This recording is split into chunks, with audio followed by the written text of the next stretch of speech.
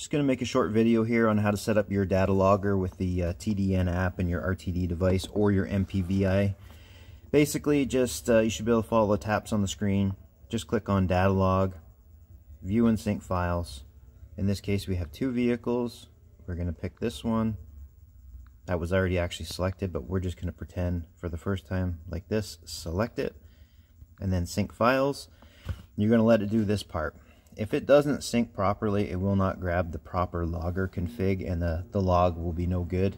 The default PIDs don't grab any valid info for the swaps, so we have to make sure we pick the config that you've been sent.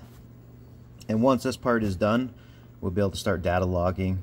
The key is on with my vehicle right now, and then I just went back to data logger, and then I should be able to start.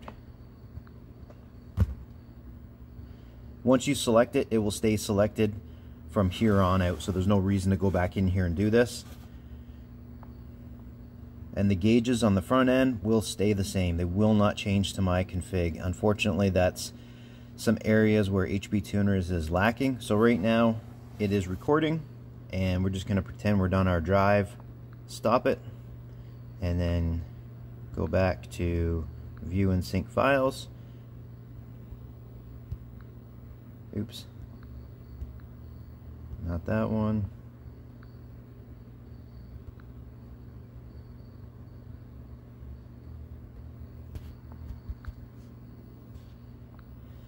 And there's the new log right there. You have to kind of go back and forth with it. Just another little funny glitch.